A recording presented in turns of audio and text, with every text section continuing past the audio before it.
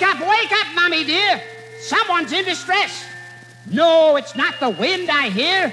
It's Santa Claus, and he's in an awful mess. He's too fat for the chimney. He's too fat for the chimney. So open the door and let poor Santa Claus in. He's stuck in the middle, as hot as a griddle. His whiskers are burning up right under his chin. I don't see how I'll get the present I've been looking for.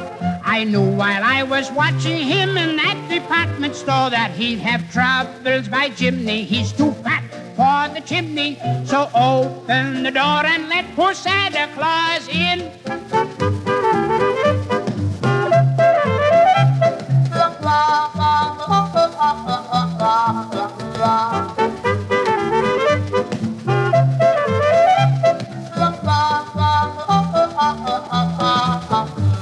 He's putting up a battle, but it's a losing fight.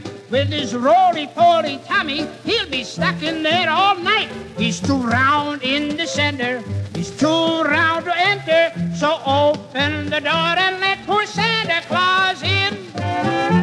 He's too fat, he's too fat. He'll never make it. He's stuck. Honey, you push him up by his feet. I'll go up on the roof and pull. Don't worry, Santa. I'm coming to the rescue.